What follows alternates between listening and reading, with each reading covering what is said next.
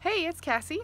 Here in Northwest Indiana, irrigation season has started for some growers and will begin soon for many others if we don't get some rain soon.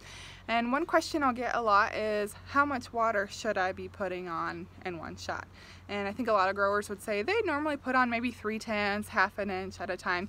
And I think the reason they might not do more is because it'll take too long to get that pivot around. By the time you get back to the beginning again, corn's going to be too dry. I can see why that would be a thought. So today was 97 degrees. I decided to get myself a good blizzard.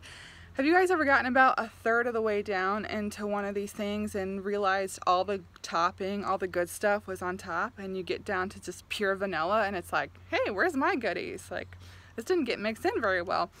So soil moisture probes have shown me that if that top foot is dry and you put on 3/10 or half an inch, a lot of times that water only goes down 4 or 6 inches. And so what ends up happening is the top of that soil profile has good moisture, and below that just continues to dry out and almost can burn up essentially.